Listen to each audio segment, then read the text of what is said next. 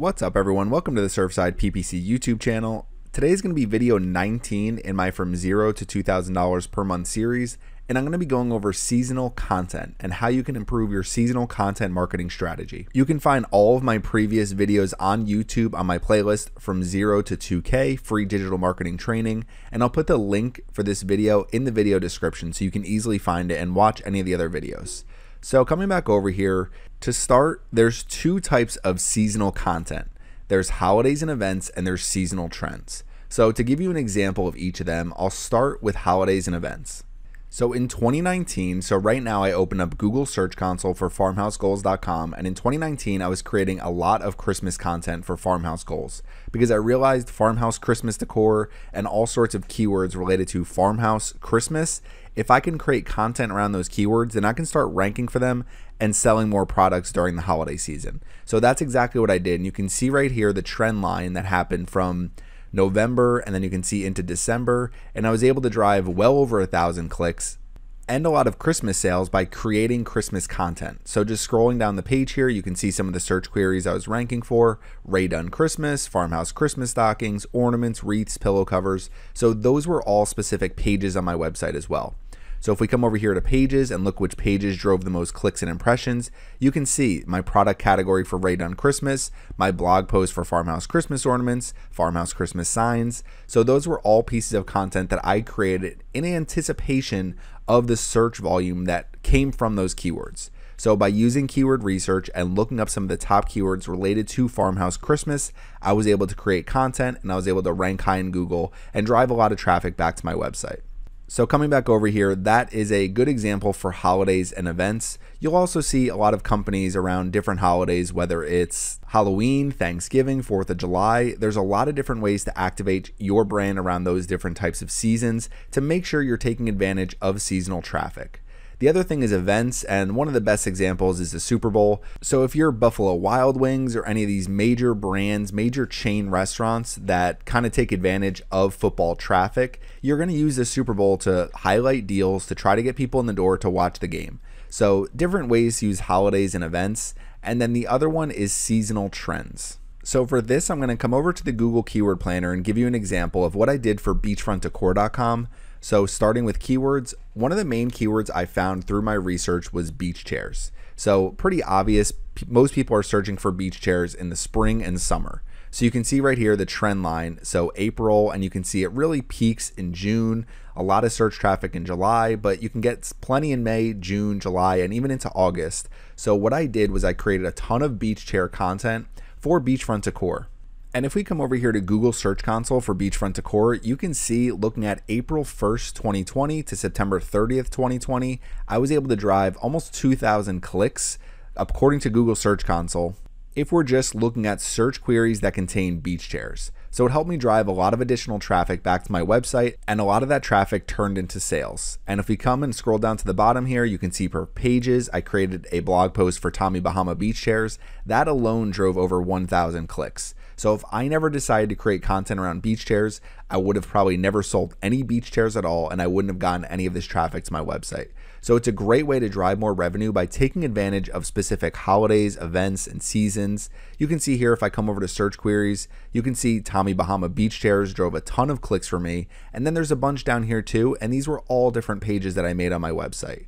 You can see the effectiveness of long tail keywords like a Tommy Bahama backpack beach chairs can drive plenty of clicks over several months. So while we're optimizing for a keyword like beach chairs or like Tommy Bahama beach chairs, there's plenty of long tail keywords that will help us drive traffic and drive some of those additional sales, which leads to more money for our business. So coming back over here, that's a little overview of holidays and events and seasonal trends, different ways you can take advantage of different time periods during the year and what people are looking for.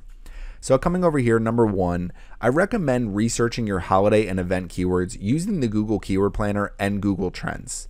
So the example I'm going to be using today are wicker Easter baskets. And I'm going to start in Google Trends. So if I open up Google Trends for wicker Easter baskets, you can see here I'm just looking at the search term for wicker Easter baskets in the United States over the past 5 years, and you can see interest over time. So what I like to look for is when the interest peaks for specific keywords. So if we come over here, you can see there's a peak March 5th to March 11th. If we come over to 2018, February 25th to March 3rd. If we come over here, it's March 24th to 30th. So really what I want is by the middle of February to be completely optimized, to have everything published, and really you want to do it much earlier than that. So I'm creating this video in March, so it's already too late for me to really capitalize on Wicker Easter baskets, but it doesn't mean I shouldn't still create this page and try to start getting this page ranking, so then by next year I can fully take advantage of people looking for Wicker Easter baskets. My goal is to create the best buying guide for Wicker Easter baskets on the internet, and I'm going to show you how I do that. So we'll keep coming over and looking at some of these seasonal trends, and you can see right now it is peaking, and so it's at its absolute peak for search volume for Wicker Easter baskets. It's March 14th to 20th, so I missed out on this date because I haven't created this content yet, but really it's just a matter of having a new website and probably not going to be ranking too high anyway based on some of the competitors on the first page of Google. So the other thing I like to do is look at Google to look for search trends, and what you can do is use keywords everywhere. So I highly recommend using this Chrome plugin, Keywords Everywhere. They have a completely free version you can install using Google Chrome, and then every time you make a search, you're going to see this information over on the right hand side. And you can see here where it's peaking all time, and it might be a little bit different, so maybe you want to look at 5 years again. But again, you can see this data right here using Keywords Everywhere. And then as we come down here a little bit, we can see what people also searched for. We can scroll down, we can see a bunch of long tail keyword ideas, and I'm going to use all of these long tail keyword ideas as I create content. So coming back over here, that's how you can use trends and a plugin like Keywords Everywhere to research when things actually peak. And what I would recommend, I always recommend 3 months before the peak to make sure you have everything published, and you want to make sure by the time you're about a month out, you're ready with your social media content, you're ready to promote that page, because that's when people are going to start being more interested in Wicker Easter baskets. So this year, Easter falls on April 4th. So by March 4th, you should be ready to really amplify your content, whether it's creating custom Pinterest pins, creating a YouTube video, creating custom social media content for Facebook or Twitter, wherever you need to promote your content based on whatever works best for your brand or your business. Now, the other thing I would recommend using is the Google Keyword Planner, and that's going to allow you to find more ideas outside of just maybe one specific holiday or event. So we're going to come over to the Google Keyword Planner, and we're going to have to exit out of here for beach chairs. We'll just do a new search up top. And usually what I'll do is pick out some of the major holidays. So let's say Wicker Christmas, and I'm just going to use the keyword Wicker and Christmas, and we're going to see what we can come up with. We're going to do Wicker Halloween. We're going to do Wicker Easter. We'll do Wicker Thanksgiving. You can do something like Wicker New Year's. Now, obviously this isn't all gonna work for Wicker, but I would recommend just looking it up because you never really know what people are searching for. So we'll do Wicker Valentine's Day. I could do something like Wicker Super Bowl, but I don't really think there's too much there. We'll search it anyway, why not? We get 10 here. We'll do Wicker 4th of July. I don't know if really any of these are gonna come up with too much. And then maybe we'll do Wicker Holiday, and we'll do Wicker Gift. Okay, so we could use those. You can also do something like Wicker Birthday, or just use some of these major holidays here, whether it's Halloween, Christmas, Labor Day, 4th of July. Use some of the major holidays to try to find additional keywords for your business. So all you really need to do is enter this short seed keyword. So for example, all I did was enter Farmhouse Christmas, did get results, and then I just looked at what had the top search volume, and that's really where I focused on creating content to take advantage of that search volume with my website. So we'll click on get results and see what we got. Scroll down here, you can see really not too much here for Wicker. We can look by average monthly searches. So not a ton here. Wicker Easter baskets is really the biggest thing. So that's what I need to optimize for. I don't think even if I started early, I would be able to rank too well for that yet. But you can see here, Wicker Christmas tree skirt, Christmas tree wicker basket, Wicker Christmas tree. So there's a keyword that I can start optimizing for. And what I could do, it's March right now. So if I create content now, then by the time the holiday season rolls around, I should be fully ranked. I should be able to promote this page much easier. So this is how you find some different ideas. And for Wicker, there's really not a ton in terms of seasonality. If we look at Wicker furniture here, you can see it really peaks in May, and there's plenty of search volume in June, July, and even before that in April. So that's really where you want to make sure you're optimized for when you're looking at seasonality and seasonal trends. It's a little bit different than looking at holidays because wicker furniture is not something people are looking for during the holiday season at all. And we actually saw a pretty bad January because most people aren't looking for a ton of wicker furniture in December and January. So coming back over here, that's how you can research holiday and event keywords for your business. You can also look at what some of your competitors do. Now, there's not always going to be opportunities depending on your industry. There's certain things that are just set up perfectly for holidays like Christmas, like Thanksgiving. For example, I always think recipes. So if we come over here to Food Network real quick, St. Patrick's Day just passed, and you can see our best St. Patrick's Day recipes. They have the same for Valentine's Day, for 4th of July, for the Super Bowl, for Thanksgiving, for Halloween, for Christmas. So they have all sorts of different holidays and different reasons people would plan parties, and they base all of their recipe lists off of those holidays, which makes sense because people are always searching for these types of foods and recipes during specific times of the year. So this is just basically evergreen seasonal content that they have. So all they need to do is make sure they update this list every so often, and they can update it several months before St. Patrick's Day is coming, and they're ranked at the very top of Google, so you know they're going to get plenty of traffic on this specific page, and then they can drive it to all of these different recipes on their website. So that's really a great example of how to use seasonal content. And it doesn't work for every single business. So if you have a recipe website, you should be doing this, but for your specific website, there might not be that many opportunities there. So Wicker Guide, the main thing I have is Wicker Easter baskets. That's going to be the largest thing for my website when it comes to holidays and events. So coming over to number 2, I would highly recommend planning your end of year holiday strategy in the summer. So what you're going to do from October 1st to January 1st, every single promotion you're going to run, every single page you need created on your website, because you want them all there before September. You want to make sure you have everything published by August, because that's going to help you take advantage of Halloween traffic, Thanksgiving traffic, Christmas traffic, Hanukkah traffic, New Year's traffic. So all of these different things that people are searching on Google for, you want to make sure that you're published by August. Then you can also promote on social media much easier. Now, last but not least, number 3, make sure you research seasonal trends for your most popular keywords. So I just went over wicker furniture before. Really in the spring and into the summer is when most people are looking for wicker furniture, so they can take advantage of the weather when it's at its nicest. In the winter, people aren't thinking about wicker furniture as much because they're just not thinking about going outside as much. Now, once the spring and summer roll around, people are ready to go outside. People want to have furniture on their patio. So you want to make sure you research a lot of those seasonal trends for your most popular keywords. Now, once you have a keyword, let's say in my example, it's going to be wicker Easter baskets here. We have our Google search for it, so we can use keywords everywhere to find long tail keywords. I can also just come over to the Google Keyword Planner and we'll enter wicker Easter baskets here. This is generally what I'll do. I would say the 3 main sources that I use are the Google Keyword Planner. I will use Google and Keywords Everywhere. And then I'll also use Google Images a lot because it works the best for my type of businesses with beachfront decor, farmhouse goals, and in this case, Wicker Guide, where I can search wicker Easter baskets and I can find a lot of long tail keyword variations: wholesale, personalized, white, girl, boys, natural, small, plastic, liner, extra large, and I can use those to essentially create an outline for my blog posts and all of the different things I need to put in my buying guide for wicker Easter baskets. So if we come back over here to the keyword planner, usually where I'll start, and you can see the trends here. So you can see April 2019, major peak. You can see here March 2020, and then into April 2020, major peak, and you can see the same thing here.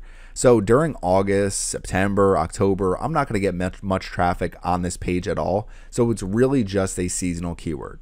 Now, what I could have done is back in November and December, created this page of content and create this buying guide, so then I'd be able to take advantage of it right now. But at that time, I really was just creating content in November. So I wanted to start with my most popular keywords rather than starting with seasonal keywords. But once you kind of have a lot of your most popular keywords published, that's when you want to start finding some different topics and seasons that you can really amplify your website for. So we have wicker Easter baskets here. We're going to scroll down. They give me 14 keyword ideas, so that's perfect. And you can see what have the most in terms of long tail keywords for average monthly searches. So what people are searching for the most. So now what I can do is create a wicker Easter baskets blog post, and then I can really focus on some of these long tail keyword variations as well. In this case, I would just create one blog post instead of creating something separate for white wicker Easter baskets, wicker bunny, wicker Easter basket with liner. I just want one long form page. So we're going to come over to our website here, and what I'll do usually is start with a blog post or start with a product category. In this case, I'm going to start with a product category. So if we come over to our product categories, okay, and if we come over here, you can see I have wicker baskets and all of my subcategories here. So I don't have one yet for wicker Easter baskets. So that's what we're going to create now. Okay, so we have the name of the category, we have the URL friendly version, slug for the category, we have our parent category set as wicker Easter or wicker baskets, we have our description, our thumbnail, so we're going to add a new category. And then generally what I do is go over to Amazon and start adding products to that category. So in this case, I'm using WooZone and WooCommerce. If you haven't been following the series all along, you might be confused by what I'm doing right now. But usually what I'll do, wicker Easter basket. So I'll add a couple here. So we'll take this one right here. We'll open this link in a new tab. And then if I come over here, I can choose my website for where I want to import it. I'm importing it into wickerguide.com. And then we just need to find our category from the list. So if we scroll down, you can see wicker Easter baskets right here. We'll click on that and we can just click right here to add the product. So that's going to add this right to our website. So then what I can do is open up other pages. So we'll start with this one. I'm just going to add 2 products for right now. And we'll come over here. It's automatically going to default to wicker Easter baskets. So I'll scroll over and show you anyway. But you can see here, it'll automatically default. We open it up, import this product into this category as well. So in addition to the product category where I try to add every relevant high quality product on Amazon that I think would fit within that specific category. So for example, if I scroll down here, I wouldn't add this because it's not wicker. I could add this one. This would make for a great wicker basket. I probably wouldn't add this one. I probably wouldn't add this one. So I just try to find the best possible baskets that people can use for Easter. All of these would be good options right here. So what I can do is come back over to my website. I have a couple products in this category now. We'll refresh my product category page. And you can see if I scroll down here a little bit, you can see wicker Easter baskets. Now we have the 2 products we just added into this category. So what I would do next, now I'd probably keep adding more products, but what I'm going to do in this video is come over to my post and I'm going to add a new post. Now for this one, there's some different options I can use. One thing I want to show you is what I like to do is look at what is already ranking high in Google for specific keywords you're trying to rank for. So if we come over, we search wicker Easter baskets in Google, we come down. So Amazon, Michaels, these all look like e-commerce listings. So on Michaels, it's going to be just a bunch of Easter baskets in an e-commerce format. Keep scrolling down. So we have amishbaskets.com, we have etsy.com, we have worldmarket.com, wayfair.com, potterybarnkids.com. So you can see some different ideas and what is already ranking on the first page.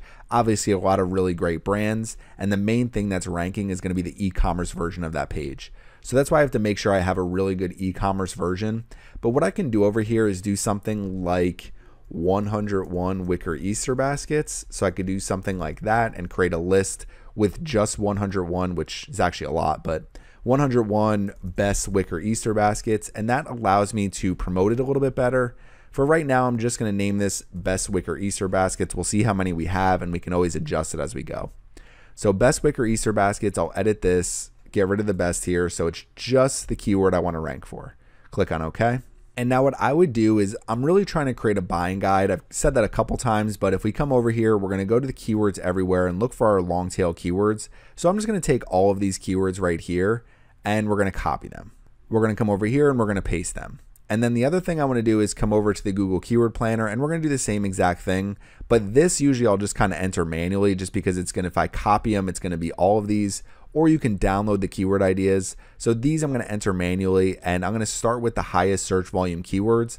And then I'm going to take the 2 lists and basically combine them to come up with the best long tail keyword variations that I want to rank for. Okay, so these at the top are the best keywords from the Google Keyword Planner that I want to expand on a little bit more in this article. Now the rest, I'm not going to have anything with wholesale, so this with liner will work, but I already have the keyword up at the top here. So we'll just get rid of a few of these wicker Easter baskets with handles, so we'll keep that one. Get rid of Canada, Target, Michaels. We already have personalized up at the top, so we'll get rid of that. We'll get rid of Amazon. So we have these 2 here. We have personalized, so we'll get rid of all of these. Okay, so we're going to use most of these here, so we'll go through the list a little bit more. So wicker bunny Easter baskets. I'm actually going to replace wicker bunny with wicker bunny Easter baskets. So we have a pretty good list here. Now what I would try to do is list relevant products for sale for all of these subcategories that people are generally looking for.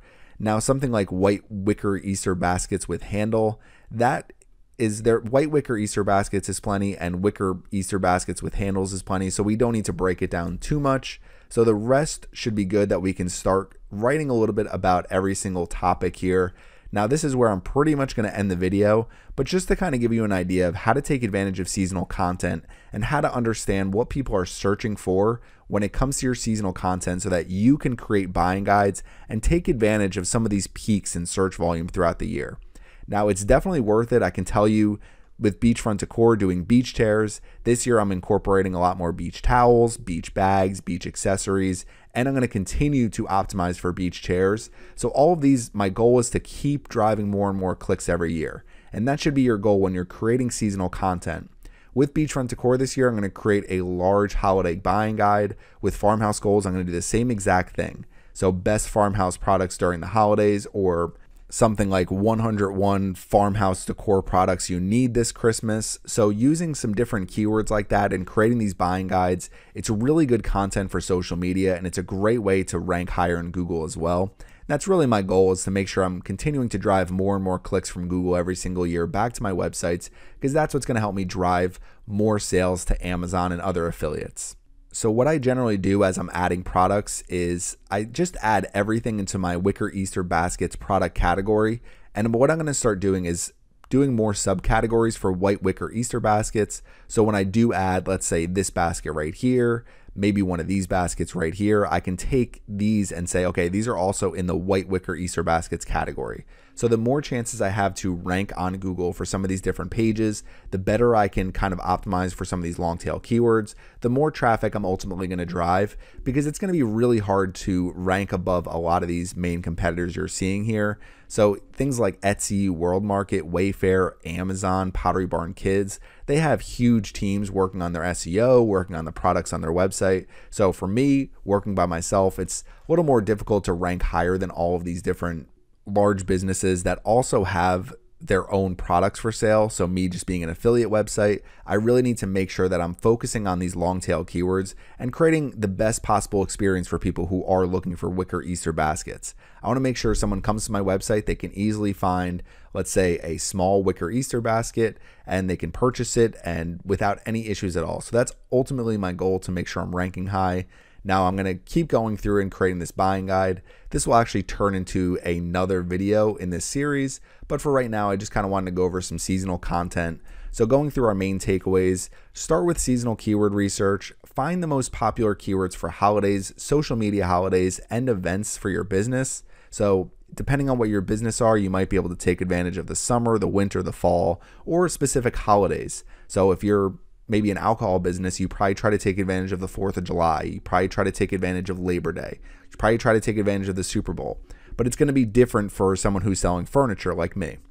Now plan your holiday marketing strategy early. The last thing you want is to be in October or November trying to think about what you're going to be doing for Black Friday and what you're going to be doing for the holiday season. So make sure you plan that strategy early. Get all of your content published and optimized as early as possible.